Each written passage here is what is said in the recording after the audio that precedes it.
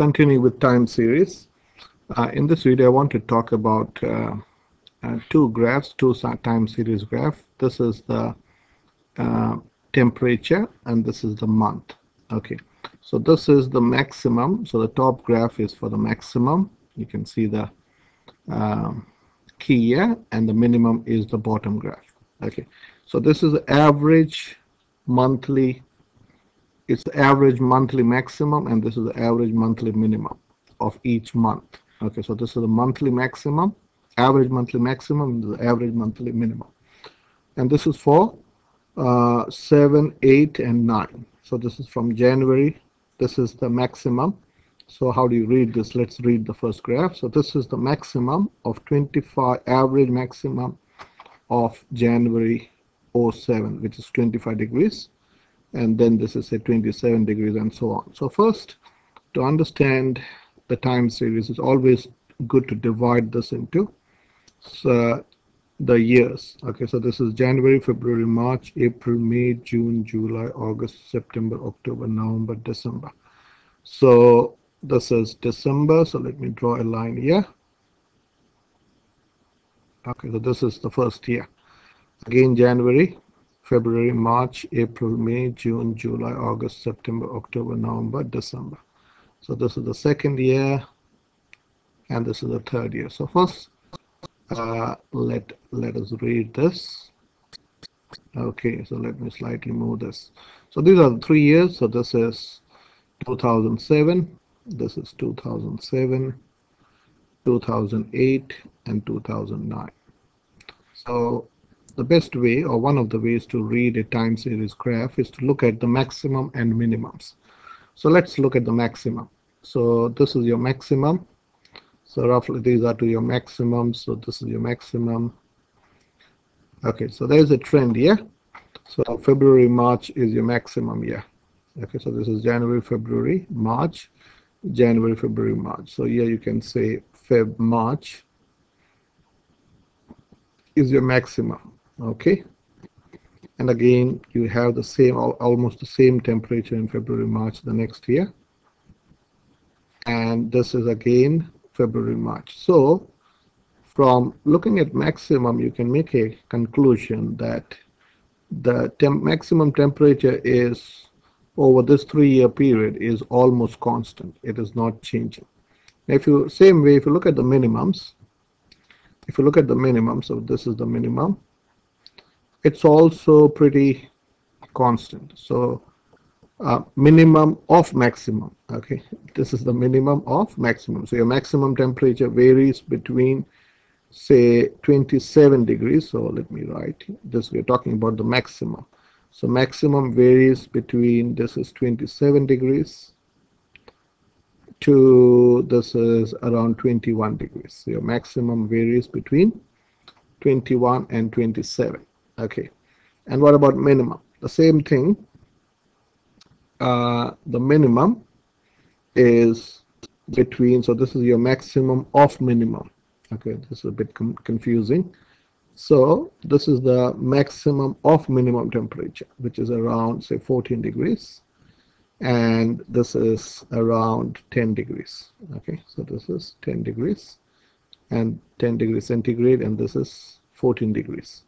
So again, this is again around 14 and 10. So here, one thing that you can see is over a long period of time, the maximum and the minimum almost remains the same. Okay, so you can say the minimum is between 10 to 15. Okay, and your maximum is between, say, 20 to 27. Okay, that's one thing that you can first always read it. So overall trend, it is remaining constant. Okay, so there is there a general pattern?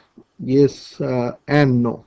Okay, so here you can say there are 2 peaks here. For each year there are 2 peaks. So this is one peak, and this is the shorter this is a smaller peak, and there is one, this is the trough. This is called the trough. This is called the trough, and this is called the peak. Okay, so there are seemingly 2 peaks in each year. So in Nairobi, there are two peaks each year. And let's look at now Rome. Okay, so now this is the same thing for Rome. So let me draw the line. Okay, so this is January, February, March, April, May, June, July, August, September, October, November, December. So this is December. So let me draw a dotted line here, highlight it, and drop it down. So this is December. So let me draw one more dotted line here, November and December, somewhere here. Okay, so these are the 3 years. So if you look at the average monthly temperature, this is a monthly average temperatures of Rome. So here again there is clear trend here. It's very you can see a very clear trend here. This is a maximum. Okay, so maximum is almost constant, can you see? And your minimum is also constant. Okay, now what is the difference between maximum and minimum? Okay, so let's go back to this. If you look at the difference, so on an average, so let us take an average of this minimum. The average would be how much? This is around 12 degrees centigrade. Okay, and here this is between 20 and 27, which would be how much? 20 plus 27 is 20 plus 27. Let's do an average here, which is 54. Sorry, 47. Okay, 47 divided by 2 is 23.5. So this is around 23.5, roughly. Okay, or 23 degrees. So the difference between maximum and minimum, if you take again the average of the average, the difference is about how much? This is about 12 degrees, isn't it? So the difference, so let me write here. So difference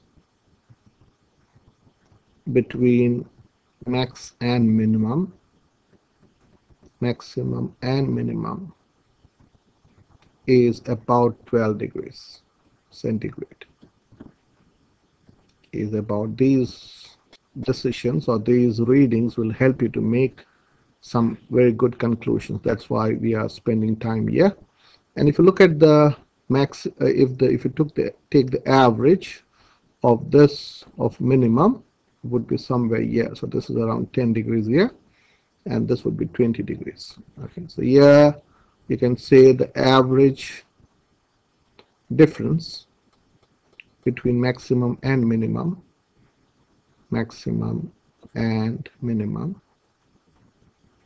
is about 10 degrees centigrade. Is about 10 degrees centigrade. Okay, so let's.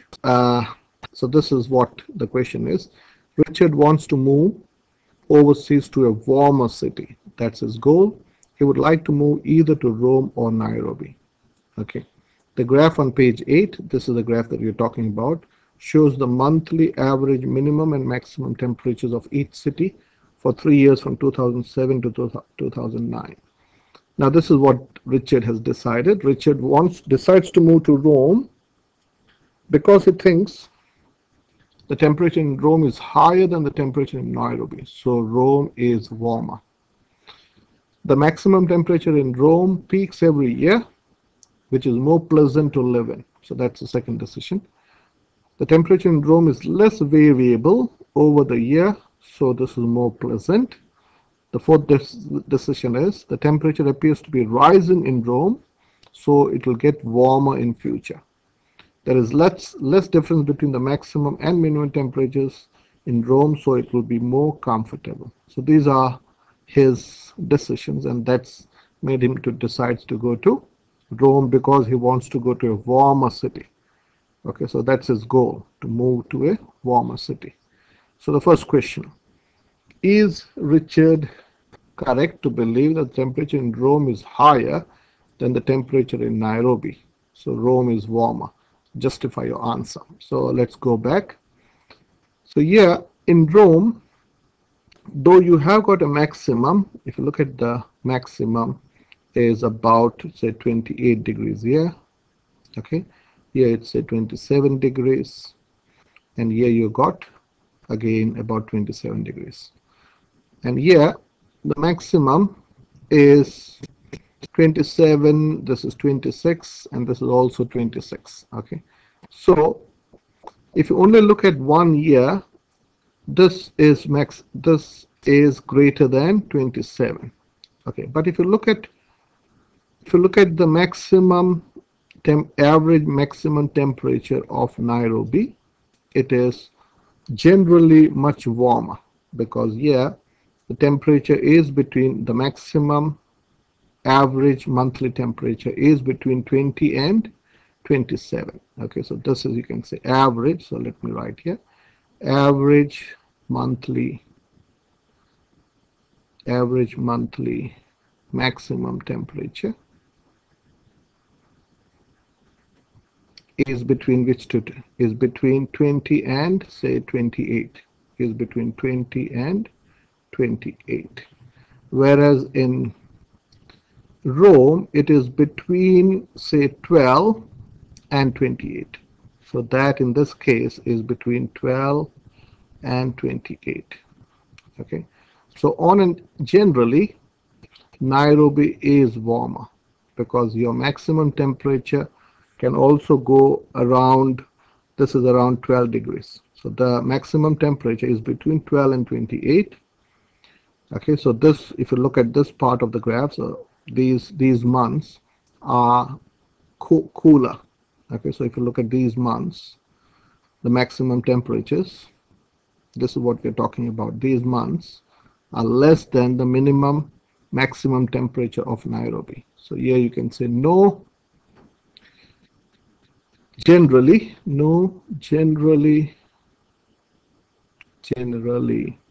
Nairobi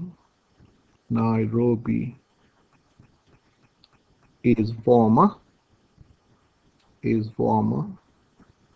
because average monthly maximum temperature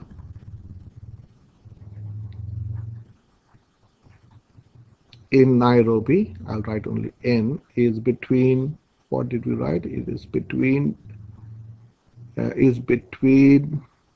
did write? Is between 20 and 28. Okay, is between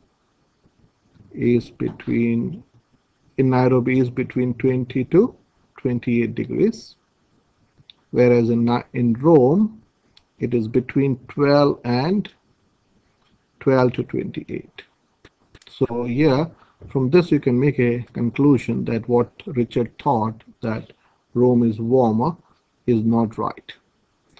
Okay, I want you to read the next question. Comment on how maximum and minimum temperature in the two cities vary over a year. I'll come back in my next video.